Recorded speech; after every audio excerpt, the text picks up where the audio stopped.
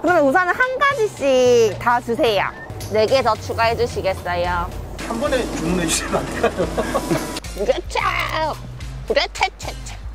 도대체 굶는 일단 20개로 시작을 하는 걸요. 여러분 안녕하세요, 나름입니다. 네 여러분, 오늘은 제가 어떤 것을 먹을 거냐면요, 오늘은 제가 원래는 응급실에 실려갈 정도로 굉장히 맵다고 하는 매운 국수를 먹으려고 했으나 엄청 매운 국수 있다고 해서 제가 촬영하면서 먹고 싶은데 안 돼요? 촬영 불가. 그래가지고 저희 매니저님께서 닭꼬치집이 송정 앞바다에 진짜 맛있다고 하는 거예요. 닭꼬치를 한 명에게 몇 개까지 팔아봤을까? 나름이는 최고 기록을 세울 수 있을까? 그러면은 오늘은 맛있는 닭꼬치 먹으러 가시죠.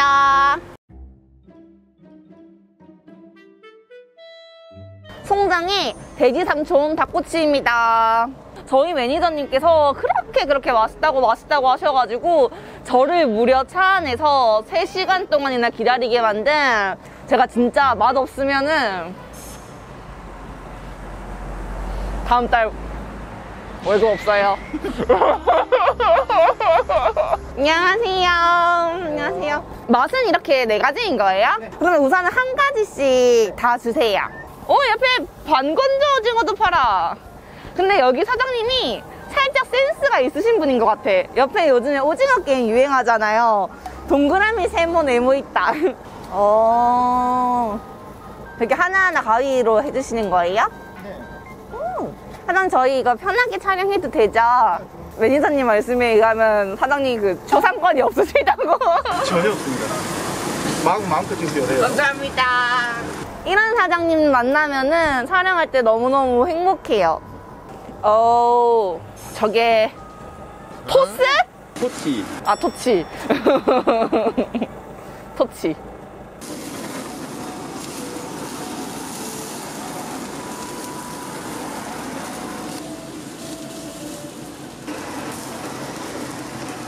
자, 여러분, 닭꼬치를 받아왔습니다.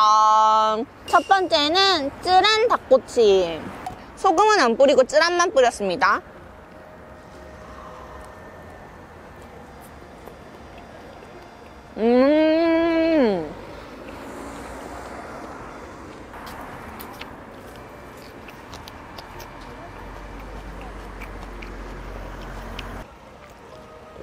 쯔란은 살짝 호불호 갈릴 맛.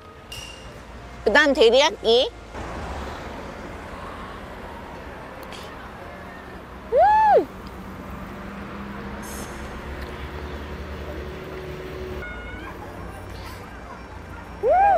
데리야끼 뭐야? 와.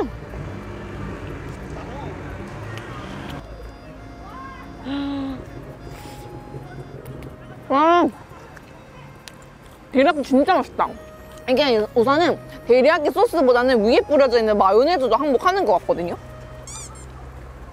매니저님! 들려요? 데리야끼 2개 추가요! 사장님, 데리야끼 2개 더 주세요. 그 다음은 매운 건지 보통 맛인지는 모르겠으나 아무튼 마요네즈를 뿌린, 저 요즘에 마요네즈에 진짜 빠져있거든요.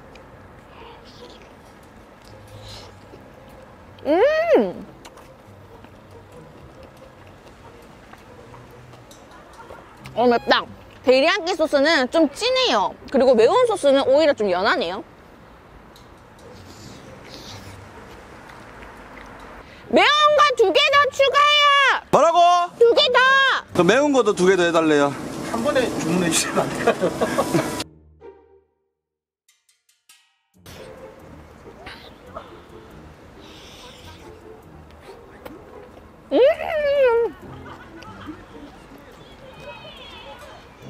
여기 닭껍질이 진짜 야들야들해.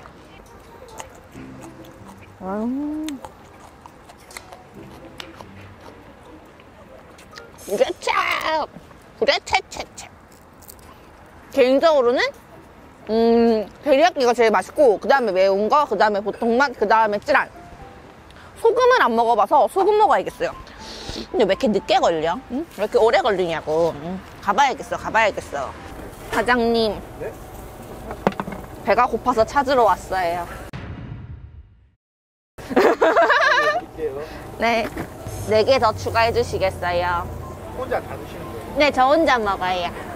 아, 여기 최대 몇 개까지 먹었어요? 여자분은 혼자 거기서 한 5개 이상. 그 여자 말고 그런 남자분은 최대 몇 개까지 먹었어요? 8개는 갔어요. 8개요? 며칠 굶으신 것 같은데. 아, 며칠 굶고 8개요? 가볍게 이겼네. 아, 이거 그러면 초벌을 오븐에 한 번 하고 또 하시는 거예요? 네, 초벌 한 번 하고 나서 이제 바로 굽는 거예요. 아, 그 사장님 많이 넣어주세요. 많이. 일단 20개로 시작을 하는 걸요. 나중에 또 올게요.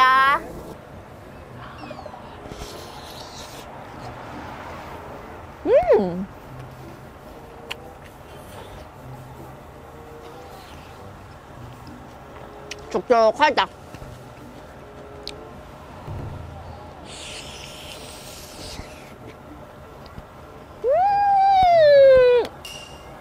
어? 뿌려줄게. 누가 바로 이 닭꼬치 스틸 하려고 한 것 같은데? 뿌려주시려고 한 거죠? 이제 마요네즈 뿌려 먹는 게 맛있네요, 여러분.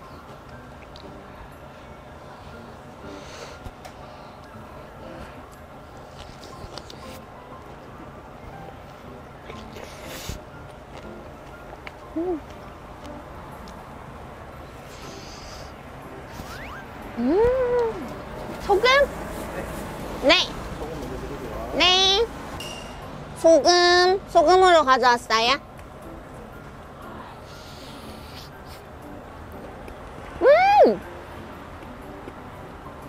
사장님, 소금 굿! 와, 소금, 이거, 그 뭐라고 하지? 오븐 치킨집 있잖아요. 거기서 먹는 것보다 더 맛있어요. 소금 굿. 진짜 바삭바삭해요. 겉이 진짜 크리스피해요. 와.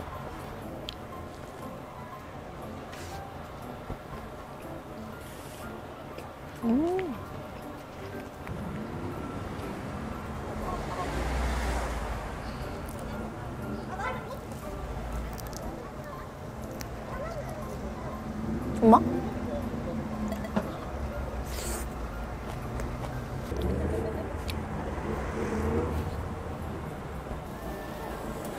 두 개 더. 매운맛이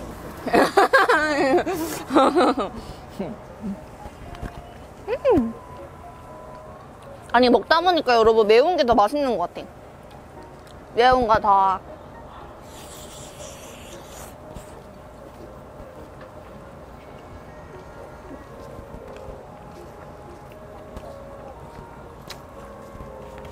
이걸 뭐라고 하지? 살짝 칠리 매운맛이에요.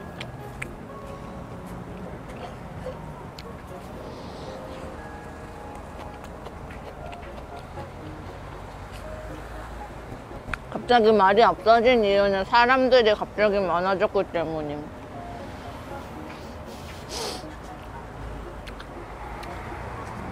매우 부끄럽기 때문이지.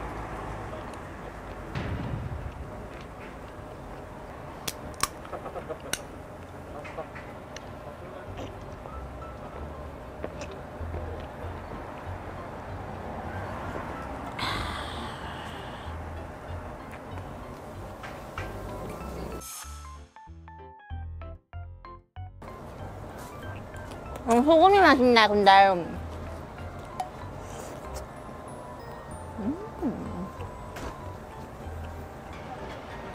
살짝 소금은 그 느낌이에요. 굽네.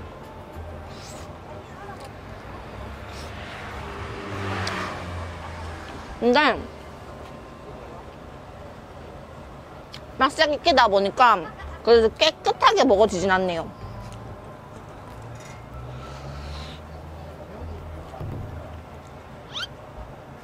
너무 깔끔하게 먹었다. 닭꼬치. 껍데기.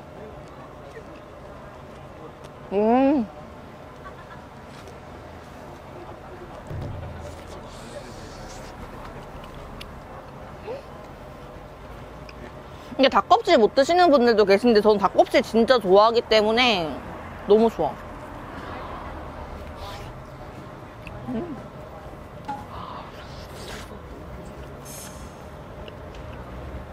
근데 매니저님, 오늘이 무슨 날인지 알아요? 우리 엄마 생일. 아, 맞다. 아, 맞다. 엄마가 엄마 생일이라고 8시까지 밥 먹으러 오랬어. 9시에요? 잠깐만. 야, 9시야?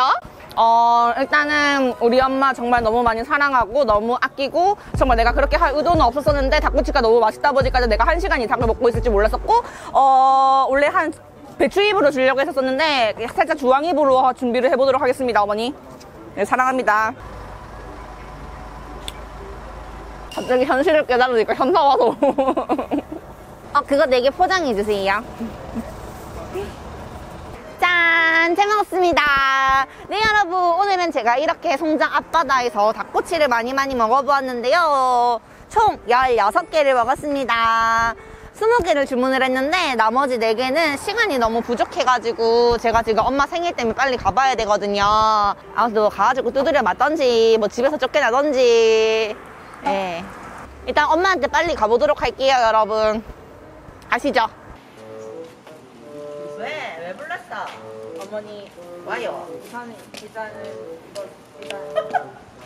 이게 뭡니까? 닭꼬치고요. 아이고야. 우선 닭꼬치고요, 어머니. 제가 식사에 늦어갖고 예. 굳이 뭐 안 줘도 되는데 약속하지만 준다면 어머니. 뭐 밖에서 여기 사랑합니다, 어머니 보이시죠, 어머니? 오 사랑합니다. 네네, 어머니 촬영 늦어서 너무 죄송하고요, 어머니. 용돈이 짱 사랑한다. 고생했다. 빠이.